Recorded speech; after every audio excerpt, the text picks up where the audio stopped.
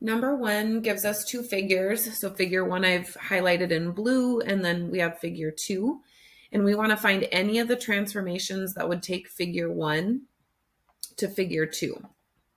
So this first one says that we're just going to translate it by directed line segment AD, meaning that A is going to pull all the way to D. And we'll see that it does land exactly on figure two. So that one's good. B says to just rotate 180 degrees around point E. So point E would be our fixed point. These two shapes aren't touching. So just rotating this shape around E isn't going to make them coincide with each other. So that is not true. Translate by directed line segment AE. So we're going to take A to E first, and then reflect across line AC. So remember, that's this line. And so if we reflect across here, that's going to end up looking something like this, which is not going to get us on to figure two. So this one is not true. D says translate by segment CE. So we'll take C to E. And then it says rotate 90 degrees counterclockwise around point E. So point E is going to stay fixed. So that's good. That's fixed. And then we're just going to rotate this 90 degrees counterclockwise around E. So that's going to get this point A to land on D. But it's not going to help us get this point B over to F. So that one is not going to work out.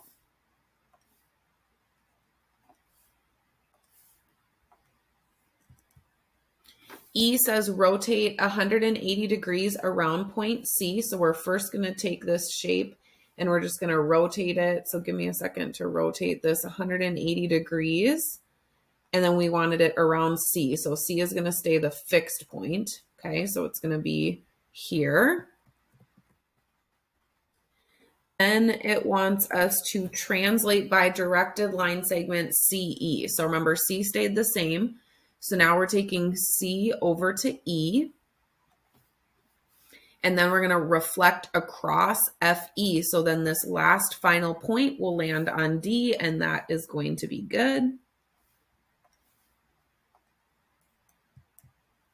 Then F says reflect across segment AB. So we're going to take and we're going to do a reflection across AB. Maybe it'll be easier for me to just draw this one than trying to reflect. So let's get this drawn.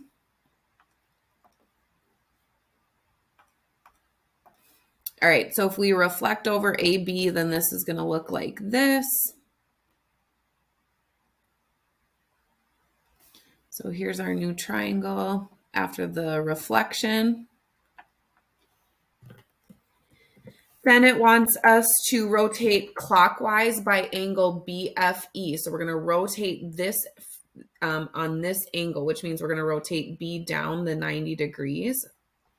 Okay, so F was going to stay in the same place, and then we're just going to rotate it down following that angle. So it's going to be like this.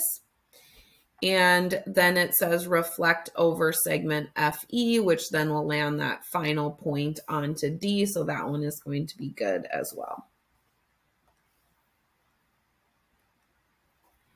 Number two, draw an image of ACTS after a clockwise rotation around point P using angle CTS. So we're going to take and we're going to leave this point T in the same spot. And then we're going to rotate this angle. So we're going to rotate this angle here. And so now when I rotate it, it doesn't just leave T in the right spot, but I'm going to keep putting T back in place. But you'll just rotate.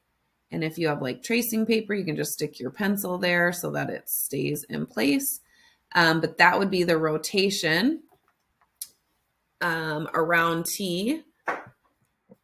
And then it asks us to translate by segment CT. So now we're going to move it and just move it this far. Okay, so the length of this segment. So let me figure out how long that segment is. And we're just going to take and move this segment length away. So then there is your new image.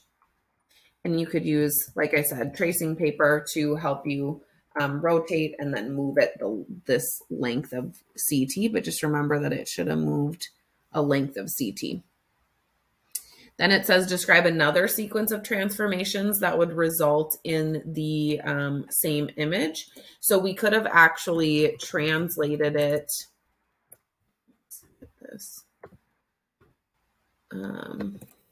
Translate ACTS by directed segment CT first,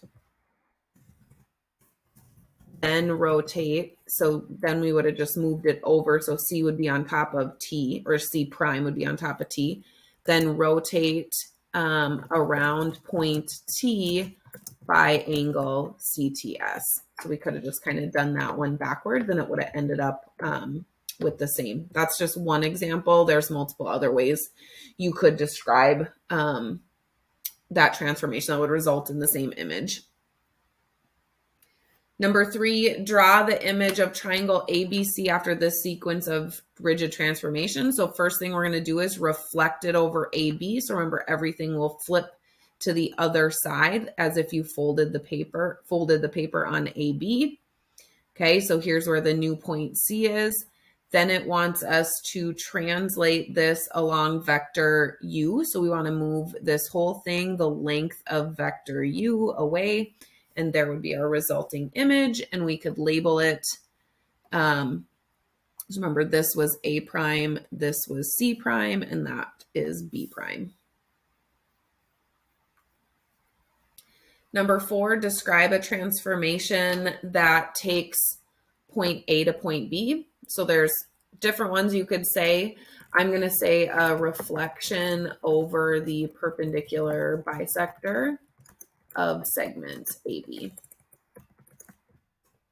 So if I kind of drew this out here, so if we had point A and we had point B, if we connected these with a segment and then found the perpendicular bisector of it, then we could reflect over the perpendicular bisector, and that would move A onto B no matter where the points were. Number 5, triangle ABC is congruent to triangle A prime, B prime, C prime. Describe a sequence of rigid motions that takes A to A prime, B to B prime, and C to C prime. So I like to start with a translation when the figures aren't touching each other. So I'm going to translate triangle ABC by directed segment, and I just like to do alphabetical. So I'm going to put point A with A prime. So translate triangle ABC by directed segment A prime. It's going to be my first move, and this will get the triangles to have one matching segment or one matching point so far. So now A is on A prime. Then I'm going to, then I like to rotate. So then I'm going to rotate triangle ABC around point A prime until C coincides with C prime, meaning that we're just going to rotate it until C lands on C prime. We know the two triangles are congruent, so we know that this segment is exactly the same length as this one. So we know that when we do this, C will land exactly on C prime. And then finally here, we need to reflect so that we can get B on B prime. So then we will reflect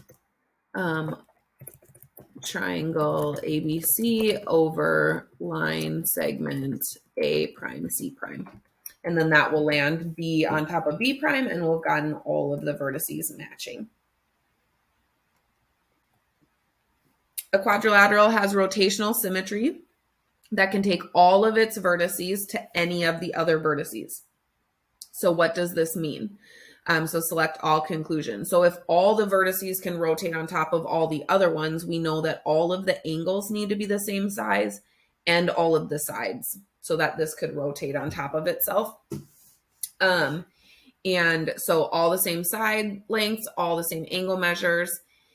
And then it says all rotations take one half of the quadrilateral to the other half. This isn't going to be true because a quadrilateral is going to rotate every 90 degrees. So it's not just going to take one half to the next because it's going to be almost like a quarter rotation each time. Number 7, a quadrilateral has a line of symmetry. Okay, so just one line of symmetry. Select all the conclusions that have to be true then about this. So if there's one line of symmetry only, all of the sides and all of the angles can't be equal. Otherwise, there would be more lines of symmetry. 2 sides of the quadrilateral have the same length. Well, if we're reflecting it once, then that would mean at least 2 sides have to be congruent because one side would have to reflect onto the other. And same with the angles. At least one set of angles would have to reflect. So we at least have 2 angles that are equal. So we can't have no sides or no angles. Otherwise, we wouldn't have any reflection symmetry. Number 8, which segment is the image of FG when we rotate it 90 degrees around point P? So I've highlighted segment FG and point P, and we're going to rotate clockwise. So let's just look at this. Remember, you can do a 90. If you can't see it straight away, you can connect the figure to the center and draw in that 90-degree rotation. So remember, we're going 90 degrees clockwise. So here would be a 90 degrees clockwise angle. So G is going to rotate onto A, and F then would rotate onto B. So AB is going to be our image.